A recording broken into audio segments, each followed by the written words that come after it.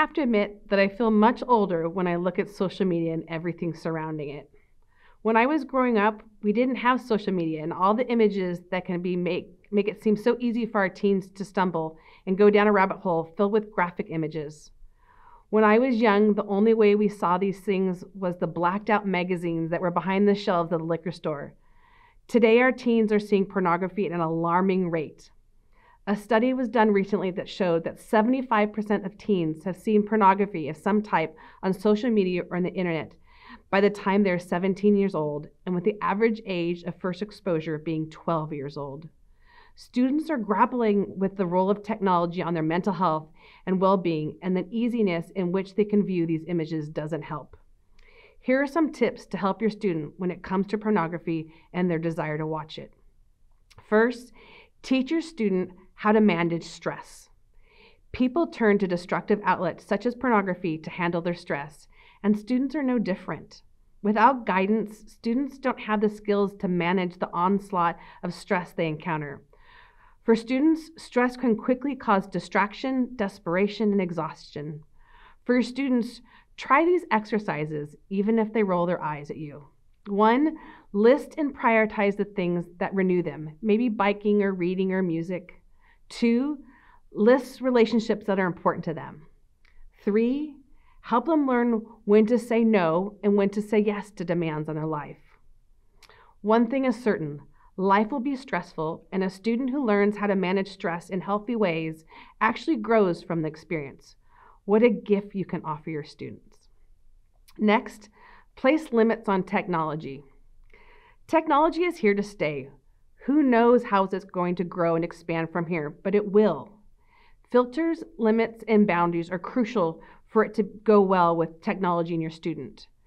Research consistently reinforces that the fact that technology can be addictive and can have an ongoing influential message into people's perspectives. Remember that our brain loves to go for the low-hanging fruit, and technology certainly represents a very tempting low-hanging fruit that helps our brains go into autopilot. Some things to consider.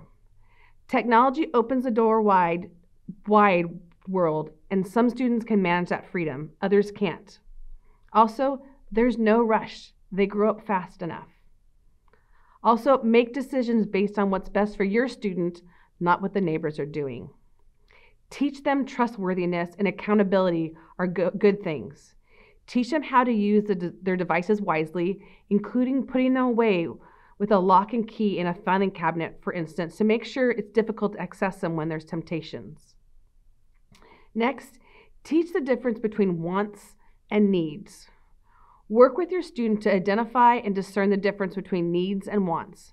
Needs are actually the basics of survival: air, food, water, shelter, clothing, and relationships with God and people. Everything else belongs on the wants list, including sexual gratification. Notice how the things you want shift through the day and depending on your feelings. For instance, if I'm hungry, I want food, and it monopolizes my thoughts until I eat. When I'm not hungry, I don't really care about food and think about it, and I can focus on other important things. Pornography causes a sexual hunger that creates feelings of anxiety until quenched. It monopolizes a person's thoughts so they can think of things that once were important to them, things like relationships, hobbies, and extracurricular activities. The trouble is, pornography will never satisfy. Next, talk about sex and oxytocin with your student. What is sexual health and why would a student want it? Researcher J. Dennis Fortenberg identifies 4 areas of sexuality you can use to guide conversations with your students. 1 is sexual desire, pornography consumes it; sexual arousal, pornography distorts it; sexual behavior, pornography controls it; and sexual functioning, pornography creates dysfunction. God designed sex to be the glue in a committed and steadfast loving relationship. He designed a progression that goes from friendship to exclusivity to commitment and finally to covenant.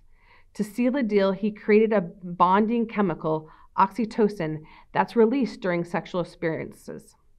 Sex truly renews the steadfastness in a relationship biochemically.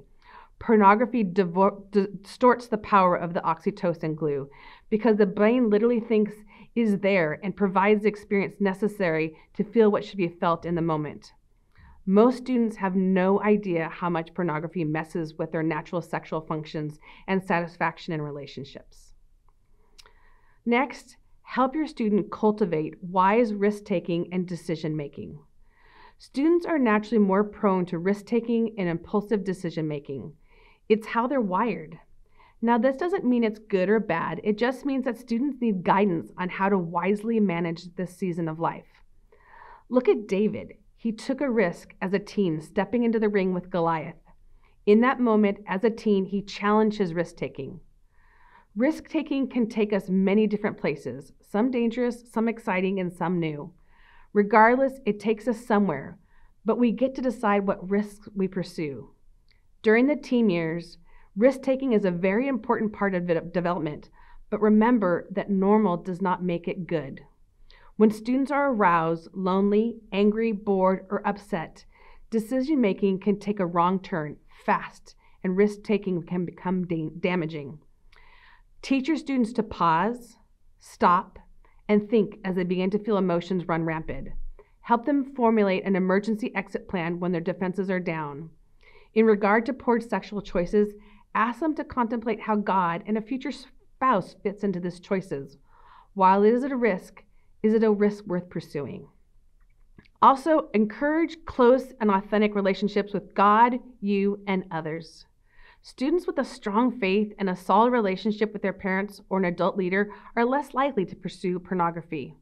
Making time to spend time with others, whether it be hanging out with friends, being involved in a sport, or taking part as a group such as a church or community group that revolves around their interests, are less likely to pursue pornography.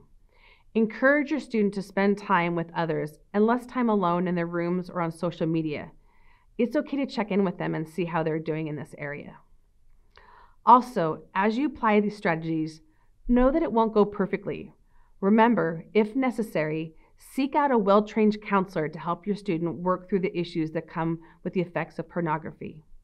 Lastly, don't forget to be praying for your student. Your prayer could sound something like this.